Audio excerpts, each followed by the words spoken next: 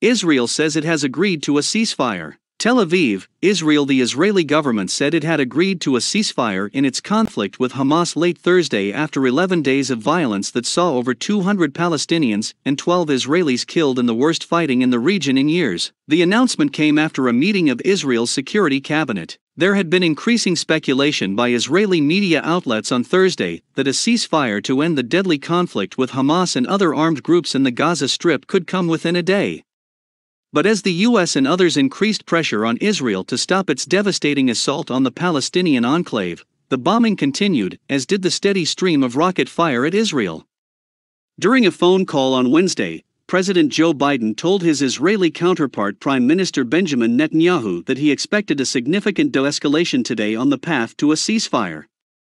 But Israeli officials, including Netanyahu himself, made it clear that their military mission was to completely stop the rockets flying out of Gaza by force, and that the mission hadn't yet been completed. A senior Hamas official appeared to agree with the more optimistic reports in the Israeli media, however,